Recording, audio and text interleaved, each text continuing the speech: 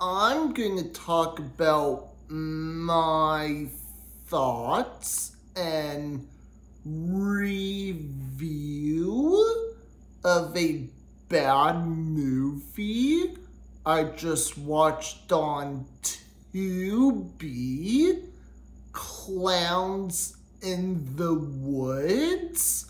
This movie had a lot of bad acting. As for the characters, they didn't really do much, even though it was super silly, horrible, terrible, and garbage. I thought it was enjoyable. So bad, it's good.